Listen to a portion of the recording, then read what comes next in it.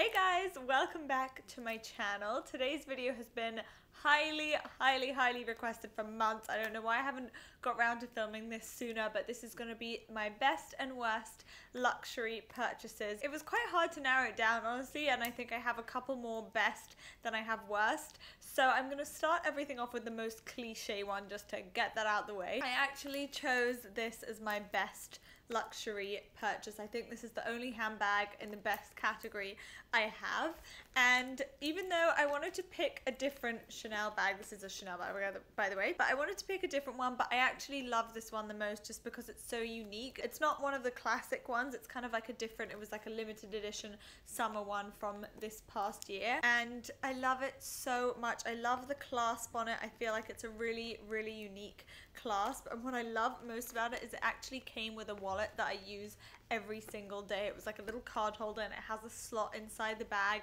for that card holder. It still has the typical Chanel chain, except it has this on it, which the other ones don't, which I guess just makes it like sit on your shoulder a little bit better. And I love the color as well. I feel like the color's so unique. It's not like a color that I have a lot of things of in my closet, especially bags, and I feel like it's a really good summer and winter color as well. Now moving on to bad things. This is one of them, and I'm thinking of selling this. By the way, I'll leave links below of where I sell stuff just in case you want to buy anything in this video. But I love this bag. It gets so, oh, I've got my hair attached to it. It gets so many compliments. It's the Proenza Schüler PS1. It's one of their bigger sizes, but it's just such a freaking pain to open on the go. You basically have to like balance your knee on this side, open the clasp, open it like that, and then hold this up as you're fishing around. Maybe it's just me and I'm just used to like getting things out really quickly, and then also if you don't have enough in it, it kind of hangs like that, which is a bit of a funny shape. I've seen so many fashion bloggers wear these types of bags and they make them look so gorgeous, but every time I wear it I just end up getting so annoyed because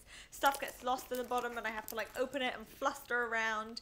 Saying that, it is a really gorgeous wearable color, but I just don't get as much wear out of it as I would like because it's just such a pain to open. If all my heeled shoes disappeared and I was only allowed to buy one, these would be the ones that I would buy. They're the YSL Tribs. They're not the prettiest shoe that I own by any means, but they are the most comfortable. These are basically the shoe that I bought when I started getting invited to a lot of weddings and I knew I needed to be in heels for like 12 hours or something, and my mum honestly recommended these and she was like, I can dance all night in these shoes, they're so comfortable. This is literally the only heel I can run in. Honestly, every single time I go to a wedding or a long event where I'm standing up or dancing the whole time, I've never taken these off, like ever. They're just so comfortable. My foot feels really secure in them. They're really gorgeous. Between my sister and I, we share them. We're the same size. We have a pair in black, a nude, and then like this really nice autumnal purple. They're honestly just the best. Heels that I don't love so much are these. These are the Louboutin Pigalle. They're so gorgeous. They're like such a sexy shoe. Like, just look at them. Like, oh, they're just so sexy, and when I walk I feel sexy. That means when I say when I walk, I mean I can only walk like 3 steps in these, so for those 3 steps that I managed to walk in these, I feel sexy, and then the rest of the time I'm like, sit me down right now, and even when I'm sitting down they're still uncomfortable. These are literally death to feet. Like, I don't know how anybody wears them yet. I still wear them all the time and I have no intention of getting rid of them because I love them, but I have a really strong love-hate relationship with them because they're just so uncomfortable, but they look so good. You guys might have seen me wear them in Fashion Week. I'll post a picture of the outfit I wore with them now, but they're so gorgeous. But honestly, I can only wear them if I know I'm doing like absolutely no or minimal walking and a lot of sitting down. One of the best luxury coats I own is this one from All Saints. It's just a biker jacket and it's just so wearable. It's not stiff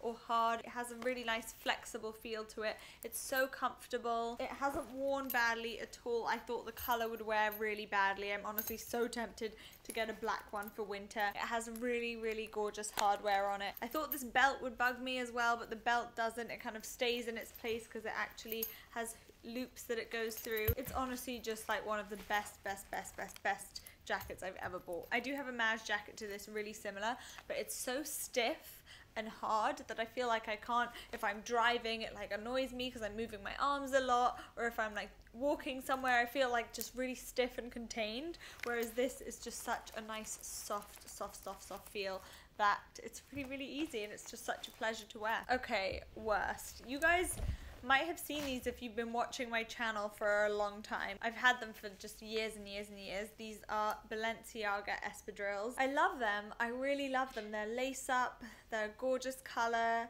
They have a really nice heel. They're really comfortable. I just never ever wear them because honestly they are such a pain to take away with me. I feel like if you lived in a hot country or you go away a lot and you just want one staple shoe, these would be perfect. But when I pack like 6 pairs of shoes, and then like my 7th one of these, and then my suitcase is overweight, so I end up never bringing them.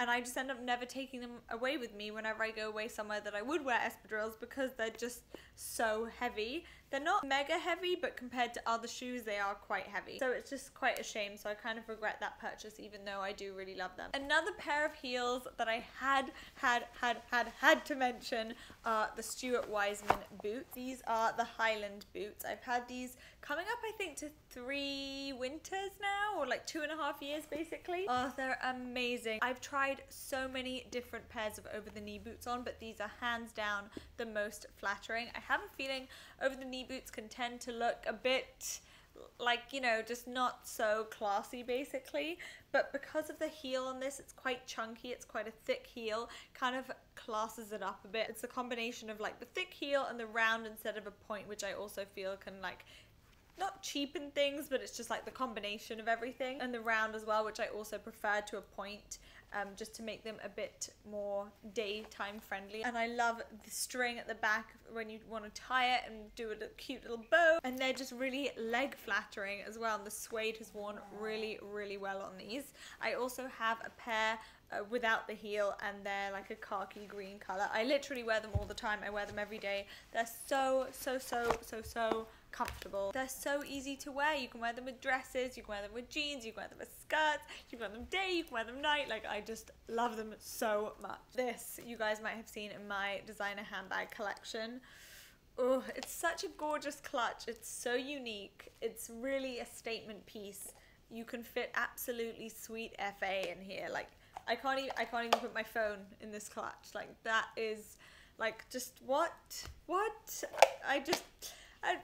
I have no words. I have no words. Basically, I only end up wearing this if I'm going to an event and like I'm staying in the hotel and I'm going to an event in the hotel basically, so all I need is like my room key to get back upstairs. It ends up being like one of those bags, or if I'm going out with my boyfriend and he can carry all my stuff, but normally I'm the one carrying like keys and cards and stuff like that because I'm the one with the bag.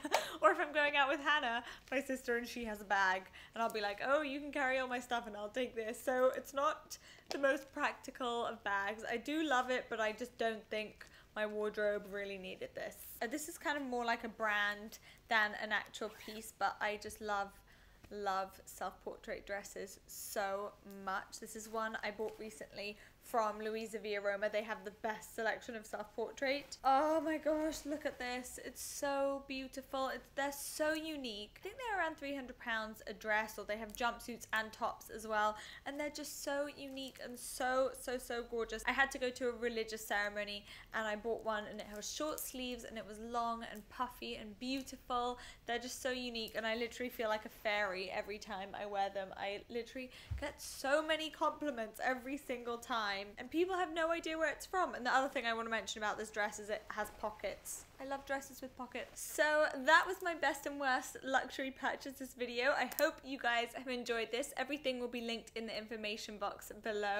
Don't forget to subscribe because I upload 2 new videos a week, and I would love to see you back. And I will see you guys next time. I get to use my sleeves to say goodbye. Bye!